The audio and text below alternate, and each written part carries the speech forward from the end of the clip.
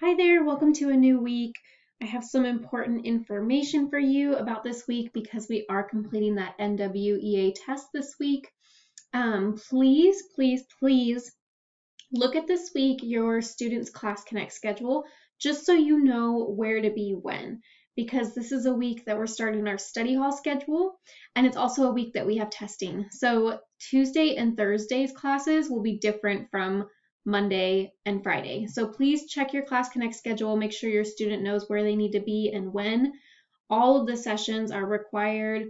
Of course, homeroom assembly, that's required. Lunch bunch is optional, but we have a lot of really important things going on this week with that NWEA test. There are 2 tests that your student needs to take. There was emails that went out last week. There's been a lot of communication already, but if you have any questions about that, please reach out as soon as possible, because we would love to make sure that that is all clarified for you and you are ready for this week.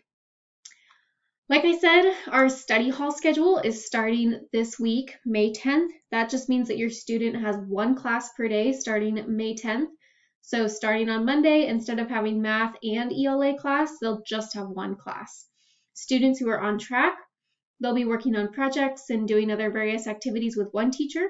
And then students who have overdue assignments and have those individualized plans created, another teacher will be working with them to try to get them to be working on assignments during that live session. And then the most important thing that's happening this week is the NWEA testing. This is the last time that your student has to take this test for 2nd grade, which is amazing news because I know that it has been stressful in the past. There are a few students who already took the end of the year NWEA test, so if that is you, please disregard this, but for the most part, the majority of students need to take this. We just had a couple of students who started a few weeks ago, and so admin went ahead and just tested them when they first started, but mostly everyone is taking this test this week on Tuesday and Thursday. I just want to remind you that that NWEA test, it's just some feedback for us as a school.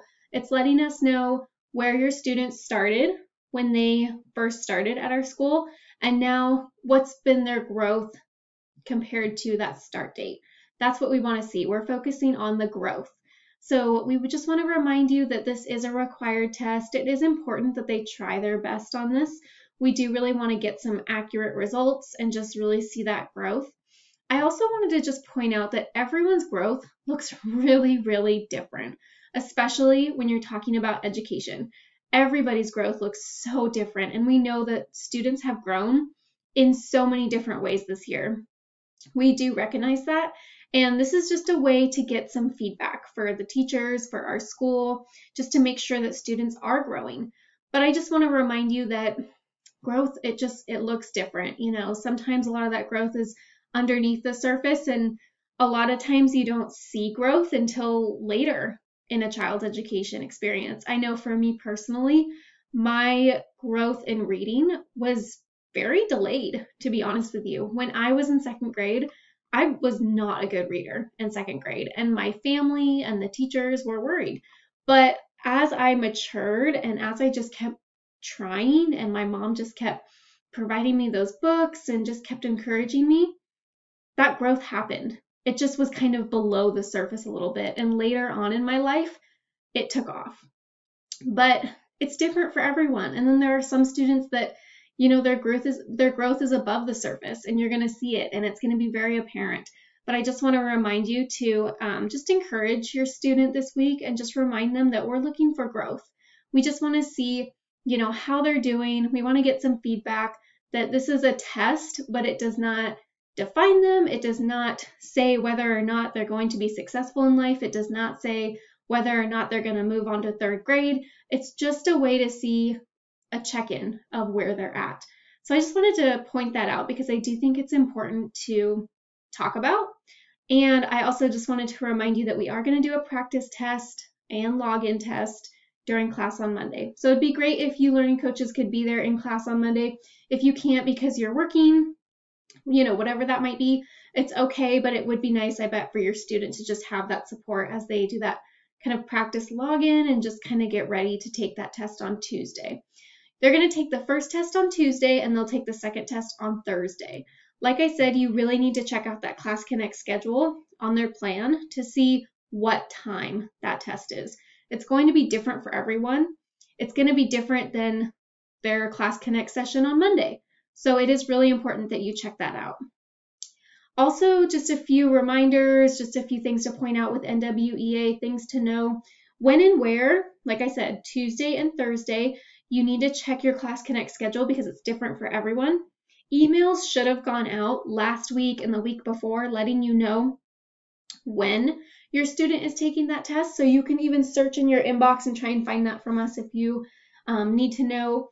And then there's also just going on OLS and looking at your Class Connect schedule.